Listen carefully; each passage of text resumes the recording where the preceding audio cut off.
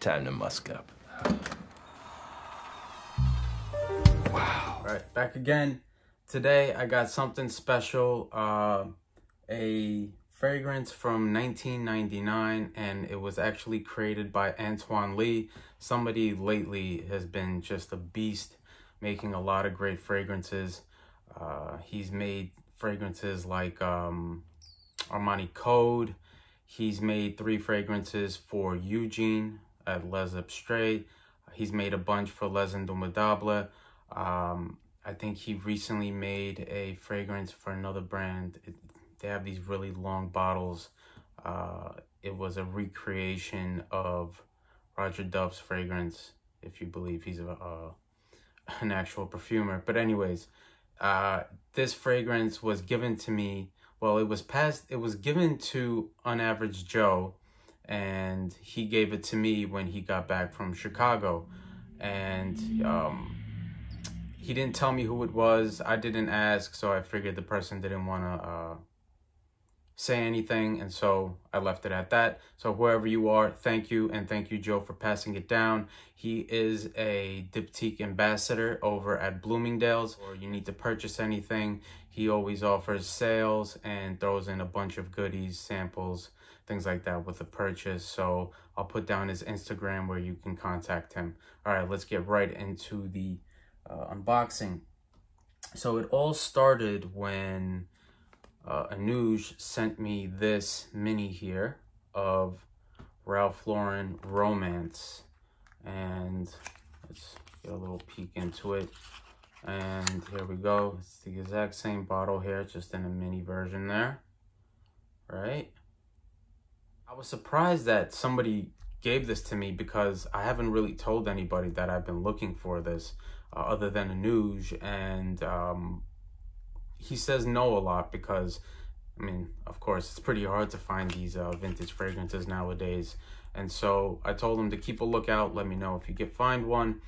And then all of a sudden, I get hit up by Joe, and he gave me this little pretty bottle here. And that is a 50 ml, almost full, of Ralph Lauren Romance. Love the presentation. You know, I like some quirky things at times, but when it's done tastefully, and this is just a nice little modern design here. I don't know if this is necessarily a romantic fragrance. I like it because it's not sweet, and so nowadays I feel like a lot of date fragrances are usually sweet or spicy, although spicy I don't mind.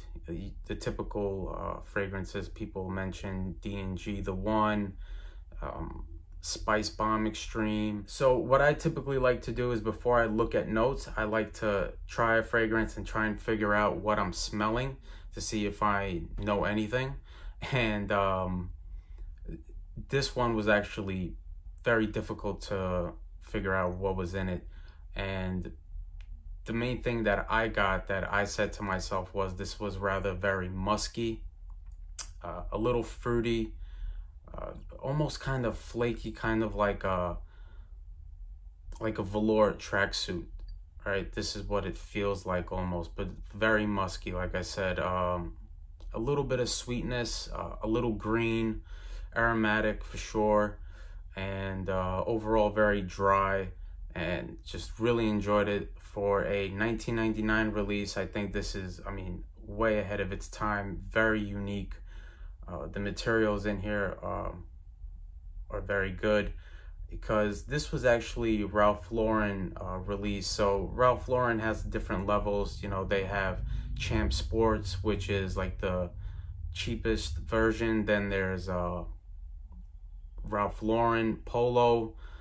Then they have like Polo Sport.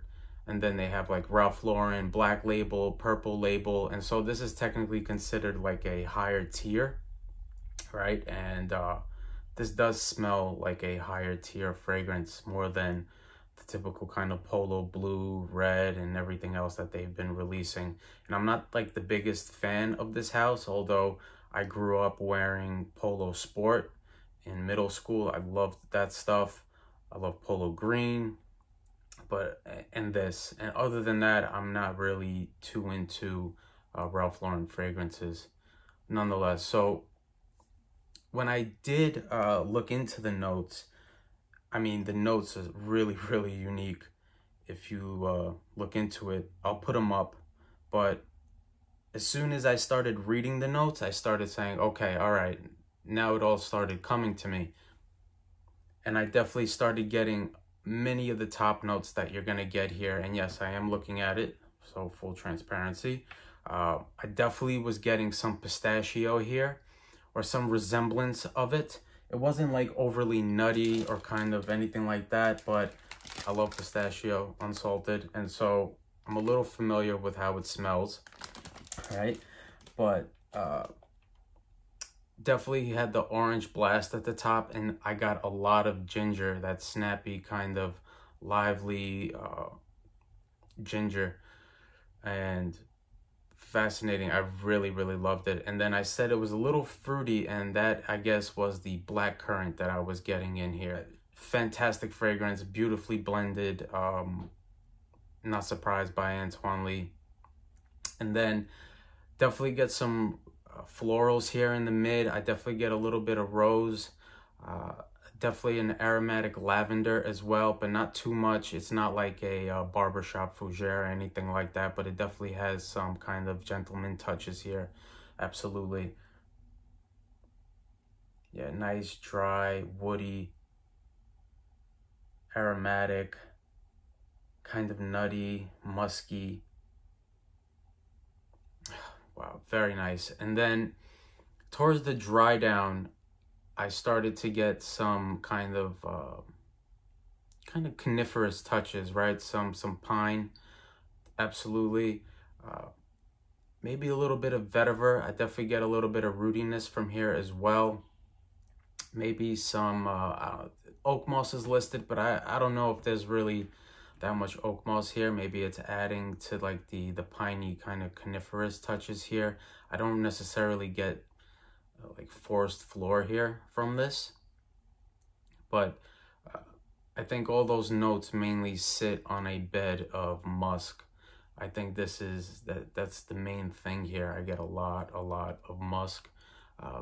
I would say maybe white musk, kind of this laundry detergent musk. Just overall really good. It sucks that this, I don't know why this would be discontinued. Honestly, I could really see this selling well still nowadays. I mean, with some of these other fragrances that are still being produced, I feel like this would do very well. But yeah, anyways, yeah, that's my first impression and unboxing of Ralph Lauren Romance. And again, thank you, Joe, for passing it down, and whoever gifted to me. Greatly appreciated. One of the best things about this community. Absolutely. And yeah, thank you. Take care. Bye.